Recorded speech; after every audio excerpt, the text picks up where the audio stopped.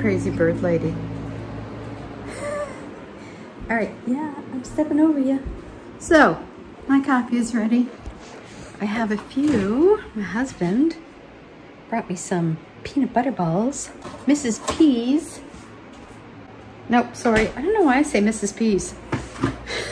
Mrs. P's peanut butter balls. It's from In the Raw. Oh, that was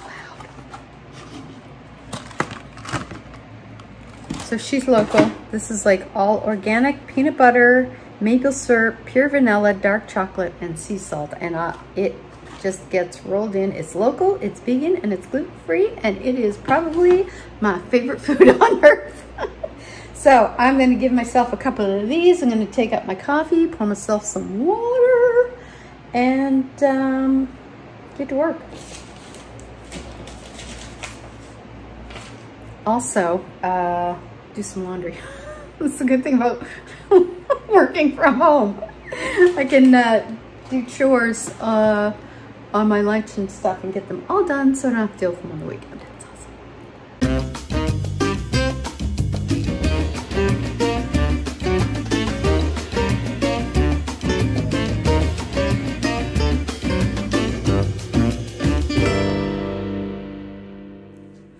Good morning.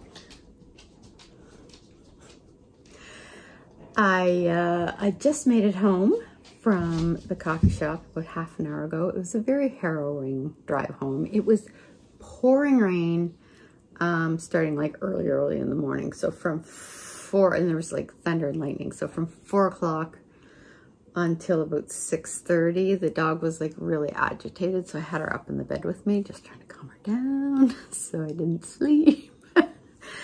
So at about 7:30, the rain just kind of tapered off. So I went down to the coffee shop to get some writing done. And while I was there, it started thundering and lightning and pouring rain again. And I was like, oh, I'm gonna have to wait before I can drive home. Look at my hair.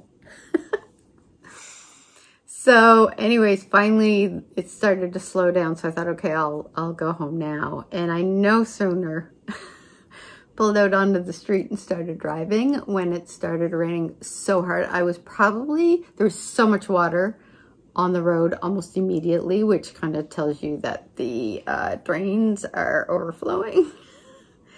So I was going about 30. That's kilometers per hour, not miles per hour. So slower than 30 miles per hour. And the roads were like starting to, like there was a lot of rain. So you could kind of, even at going 30, you could feel like the car being pulled. And I was like, oh God. And I'm like literally a 5-minute drive from home normally. So I got down almost to the point where I turn off, which kind of takes me more into our neighborhood. But I saw up ahead, there was a cop car and the lights were going and they wouldn't let me pass like where I needed to go because it was all completely flooded. The drain had overflowed, so it was like a lake. So I had to turn off onto the side street by Dartmouth Book Exchange. I should have just stopped in there. And that's just like this little short road, which then I can kind of loop back into my neighborhood that way. Except when I got to the top of that little road, that whole area was flooded. So I had to turn back around, cut through the Dartmouth Book Exchange parking lot, go back up and then get around. But then I had to drive through another lake just to get on into our neighborhood. It was just, I'm gonna stay home for the rest of the day now. I think it's slowing down now, but I thought that before. So I'm going to wind this up, and then I have some,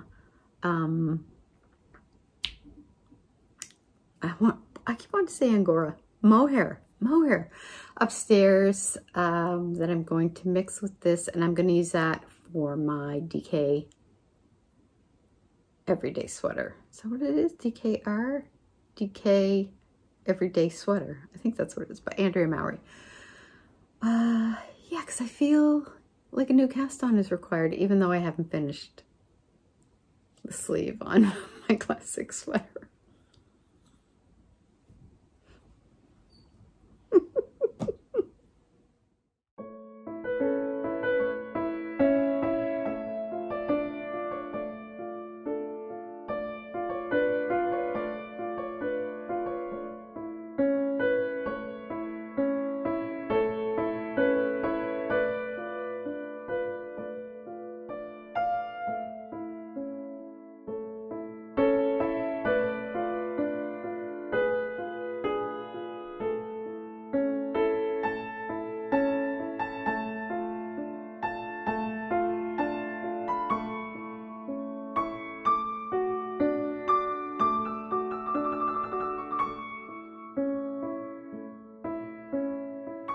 So I wound up the yarn for, which one am I doing? I'm either doing the DRK everyday sweater, but I think that's a sport, or I'm doing the Pebble Base. So I wound up, I have 3 skeins of the Juniper Moon Harriet Fine, and this is a light fingering, like there's 461 meters per 100 gram. No, sorry, 461 yards, I think. You know, I could look. Yes, 461 yards, 420 meters.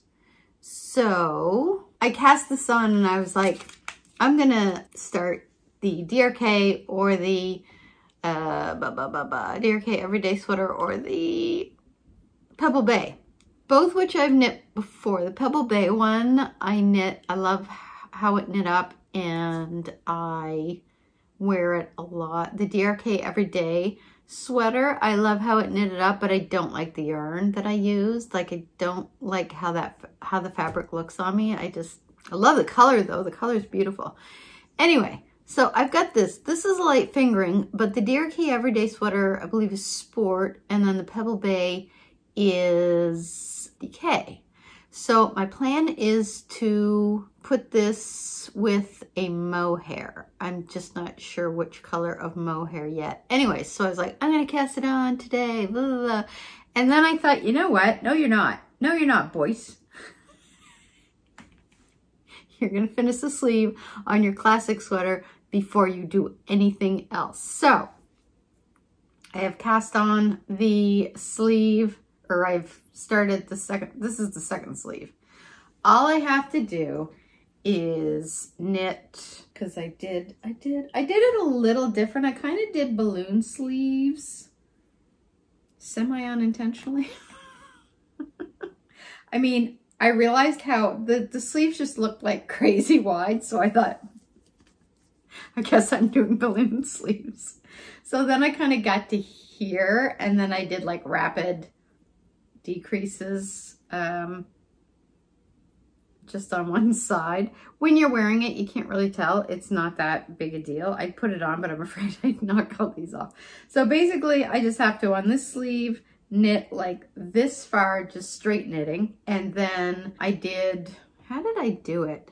It's not what the pattern says, but so once I get to here, then I decrease every 3 rows. What do I have? Decrease every 3 rows at the marker, on either side of the marker, 7 times, which brings me to about here. So it's basically going to be like 21 rows. I'm doing my math right. Then I'm going to knit 2 rows. Then I'm going to decrease every 5 stitches in 1 row, knit another row, and then I'm going to start the ribbing. And then I've done the ribbing longer than I think. I don't know how long they call it for in the pattern, but at this point I've got, I forget how many stitches on the needles, but I've modified the sleeves kind of heavily. So anyways, I was like, I'm not doing anything else. I'm not casting anything new on until I finish this languishing sleeve. And then as I was doing that, I looked and realized that I also have my Free Your Fade, Find Your Fade, Free Your Fade that I kind of forgot about, that's sitting there, and I'm just like near the end of it. So I think I'm gonna add that to my get this done during your vacation list. But if I can finish the sweater, I can cast on a new sweater, whether I've got the Free Your Fade done or not. So, and I think what I might do for the Free Your Fade is I may use that as a giveaway. The colors aren't really my colors. Like, I'm looking at them going, I don't know that I would wear that as much as I think it deserves to be worn. So I may do a giveaway for that. So stay tuned for that. Anyways, for now, I've got my coffee in my bicycle mug, which you can't actually see. In my bicycle mug. This is from, I think this is from the Little Canada shop. Is that the name of it? I'll try to remember to put a link down. She has great pottery. I have a lot of her mugs. So I am going to work on this. My husband's gone out to Home Depot because he has to pick some stuff up for there. We've got a couple of little projects that we're going to get done on vacation, but mostly we're day tripping. So we're going to go to Lunenburg in Mahone Bay.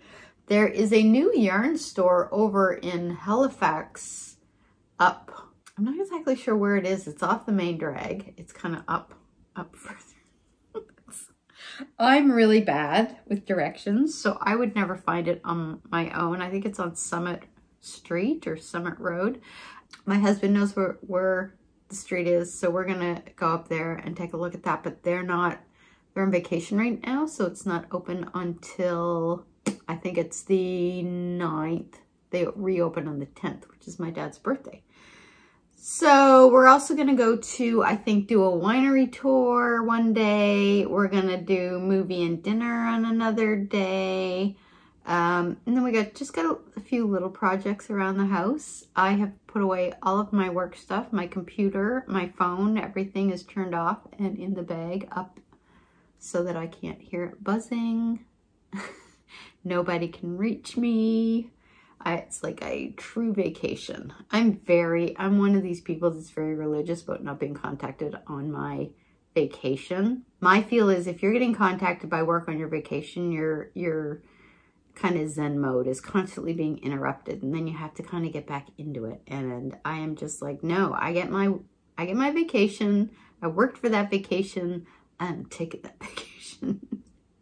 So before I left, I was like, you're not going to be able to reach me. This whole place can burn down, and I'm not going to know until I come back from vacation. So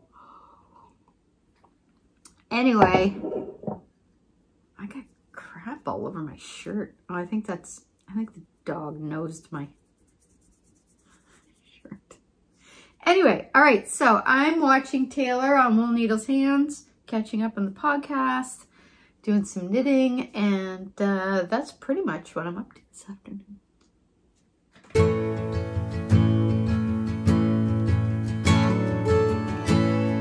The longer I've waited, the more that I've tried. All the years that I've wasted trying to find that I go through for my peace of mind. Let it all go out the window. No smoke in my eyes. I can hear the wind chiming. It's always been you back of my mind.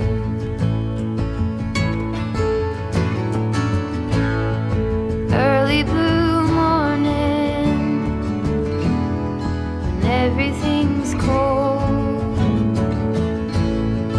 I see you running, all covered in gold. There's nothing else that my soul. I let it all go out the window. No smoke in my eyes. I can hear the wind chiming. It's always been you in the back of my mind.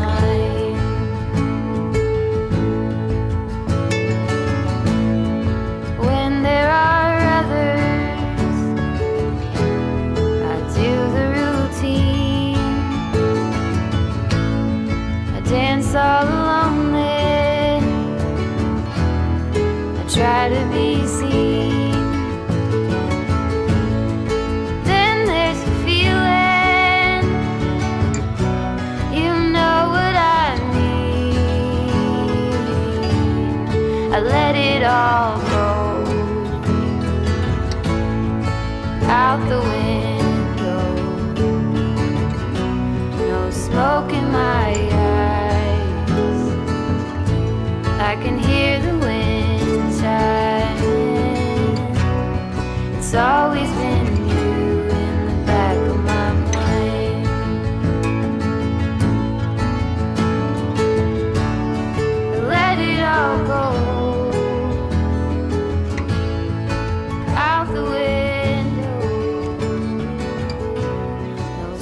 look in my eyes. I have this precariously I can balanced. hear the wind sigh. Okay.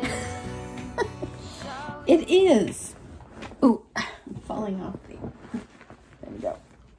It is. It is August. I want to say 20th.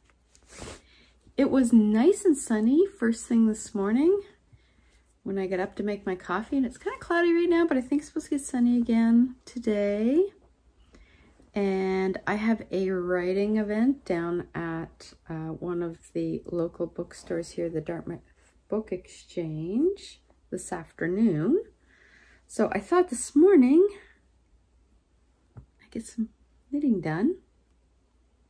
My husband went out to the other house to check on the progress of the deck, which is almost done. We've had like some rainy weather, so it's kind of working against us. I am trying this the right way.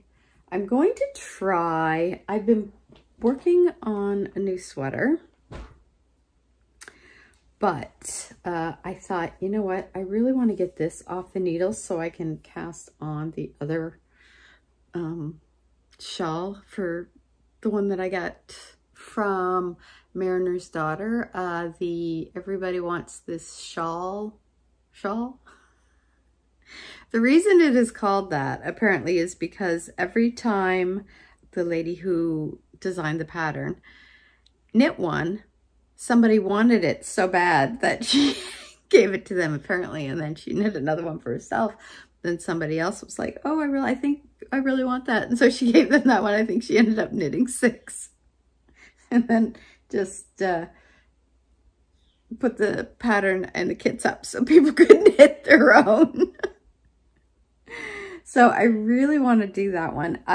This one I think is either going to be a giveaway or a Christmas gift. I'm not sure yet. I'm trying to see how long it is.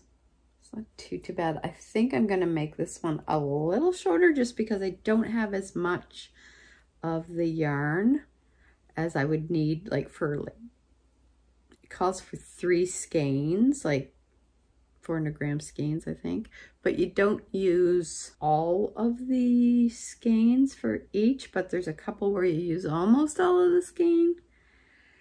So I had to shorten how much, like I ran out on the middle section, so I had to start the last one early. So once I start getting down near the end of how much yarn I have left for this, then I'll do the picot edge bind off. So it may be a little shorter than what the pattern calls for, but it's a pretty long shawl anyway, so it's not really gonna hinder you getting it wrapped around your neck a couple times. So far this is the last color, and then that's the middle one, and then this is the end one. So I've got, and this is the upcycle alpaca from Knit Picks.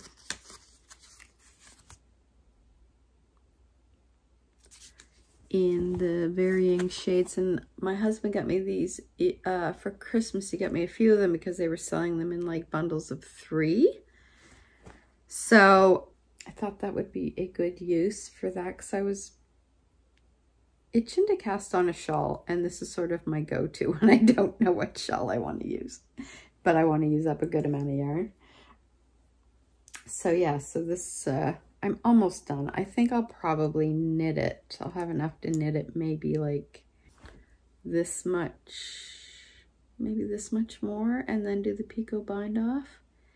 And yeah, so that should do it.